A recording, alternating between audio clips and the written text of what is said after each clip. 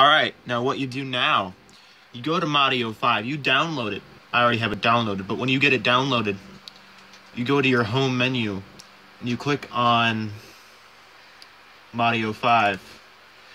Let's see, just download any map. I personally prefer this website, or go on to YouTube, whatever you feel like going on to.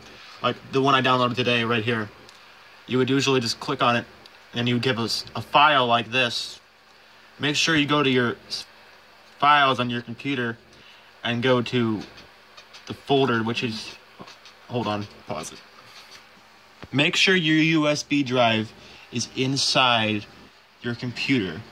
Like, for instance, the ones I have today are in here. Like these two little notepad files here.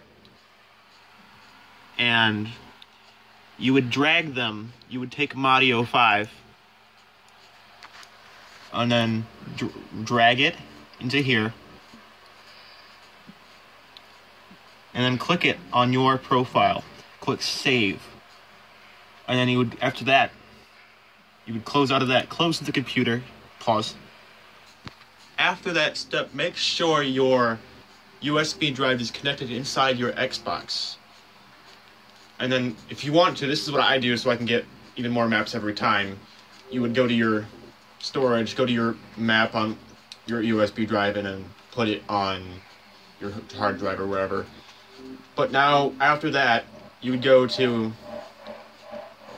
Minecraft. Give it a minute.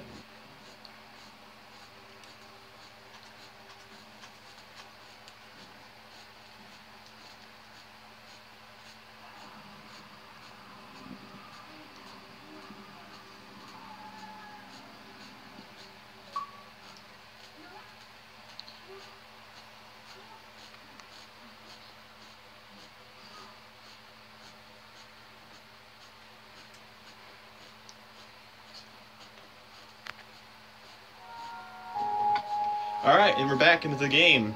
So now you go to play game. I already moved my... Well, if you already moved your stuff onto the wherever storage, you put it on after you downloaded it. Go to that one, like for instance, my hard drive. And I got all my maps right here. See them all? All the maps. Let's just quickly load one up. Like the one I just downloaded a minute ago. You go to load.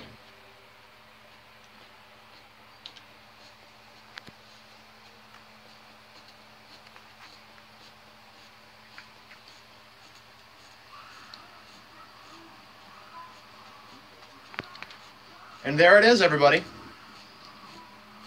And that's it. Leave in the comments your issues.